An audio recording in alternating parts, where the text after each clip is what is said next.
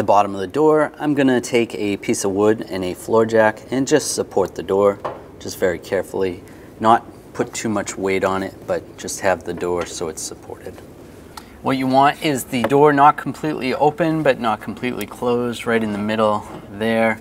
And if you take a 13mm socket and a ratchet, you can get to the 2 bolts on the back side. Loosen those up.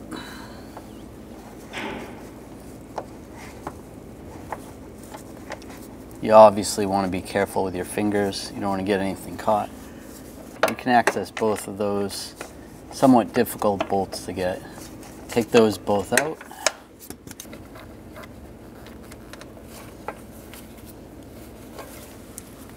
With the door supported, I'm going to take the 2 10mm bolts out that are right here before we take those other 2 out.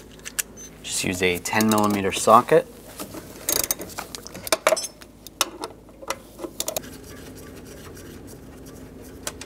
Now we can take the other 2 bolts out. Use a 13mm socket.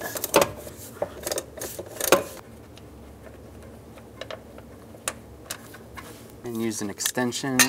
Take this last bolt out right here. Same 13mm socket. And just be careful of the paint of the door. You might have to close the door slightly.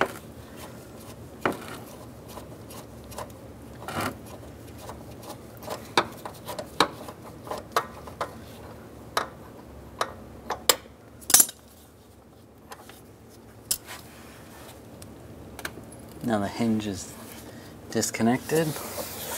And you might have to raise up on the jack just slightly. You can slide this right down just like that. Very carefully, you want to put this in a vise. To install it the way we removed the old one, we want this part of the hinge to be over here and the spring will be compressed. Do not grab this with your hands. You don't want to squish your fingers or anything. Be very careful. You want to use a pry bar or a couple pry bars and pry this out. If you have one of those spring compressors that are specifically made for this, the door spring compressors, use that. That would be ideal. But if you don't, just do it this way. Just be careful. Just like that. Now you want to go one more tier over, just like that. And you can slide this back up, just like the other one came out.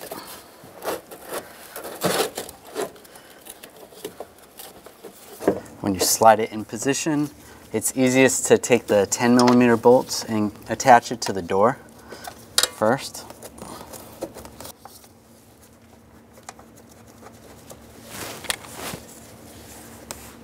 Get those started. Then you can adjust the door panel a little bit to try to get the others to line up. And if you have to adjust the jack, you can adjust the jack.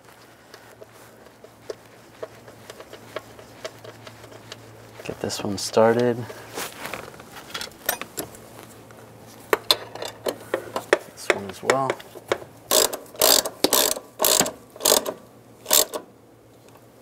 And you can lower the floor jack a little bit now. You're going to have to make adjustments.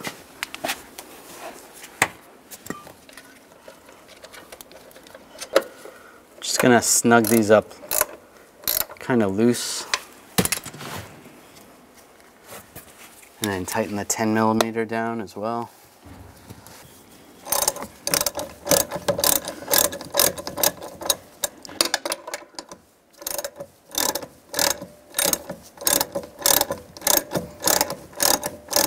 These 2 bolts, you can snug those down tight because those are not your adjustment.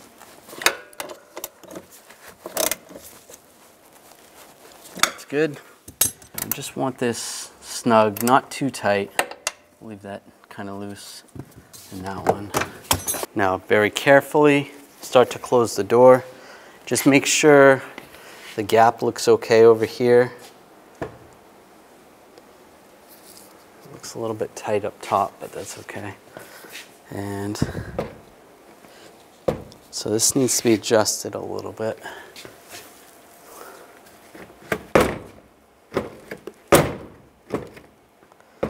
So we're gonna go up a little bit. So you can grab the door, just try to pry up. I gotta snug that up a little more.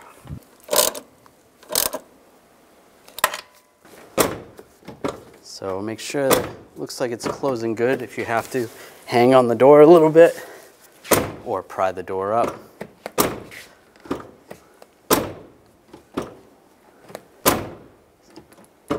See how it's shaking a little bit? I just want it a little closer.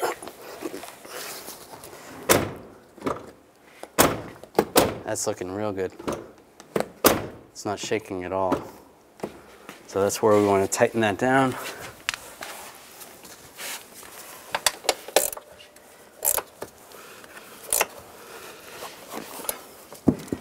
And tighten this bolt as well.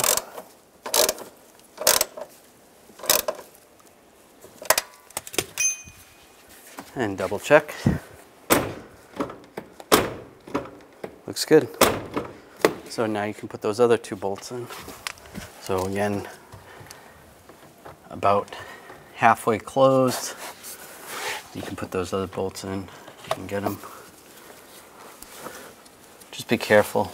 Don't get your fingers caught.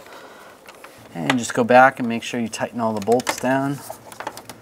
Just snug them down real tight.